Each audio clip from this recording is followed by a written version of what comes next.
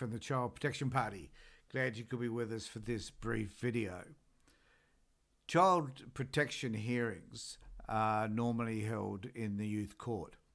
It has been a concern of ours for years that this is an inappropriate place and an inappropriate process to process issues in relation to children, particularly in relation to child protection issues. Firstly, it's a court. Secondly, courts are normally there to prosecute people for crimes. And so we think that being within a youth court is an inappropriate place just in and of itself. It's a no-brainer. So what we are proposing is that a group of people are formed, which would be a panel, I guess, and on that panel would sit certain people who have the authority to listen to the issues raised by the department on one hand and the parents on the other. And we are suggesting that there not be any solicitors involved at all.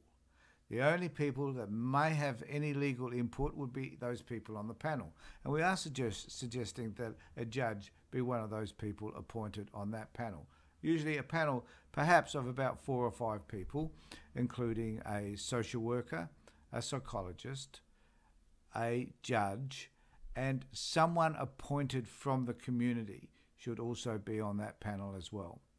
And the idea would be to listen to the parent tell their story about their involvement with the department and what has happened in their lives that have brought them to that particular point. And for a negotiation to take place between the department and the parent, heard by the panel, so that outcomes can be agreed upon that all parties will accept. And then they come back to that panel further down the track to talk about the progress that's being made. Now, to some extent, we see this within the reunification court, but the reunification court is held before a judge, one person. We need a variety of opinions, a variety of perspectives to bring to that one case.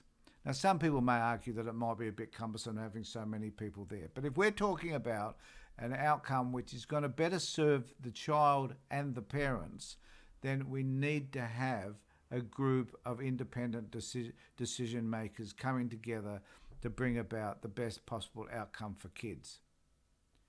So the child welfare hearings would be a way of getting rid of the problems that sit, we believe, around the youth court, whereby it's a trial.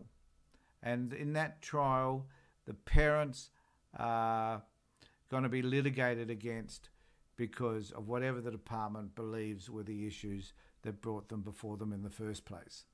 It's inappropriate, it's unhelpful, it's unwieldy, and it's costly. So the better situation would be a hearing. And this is one of the key policies of the Child Protection Party, to be able to move child protection issues out of the youth court into another place whereby we believe it's far more equitable and fairer. Thanks for watching this video. Take care of yourself and be safe.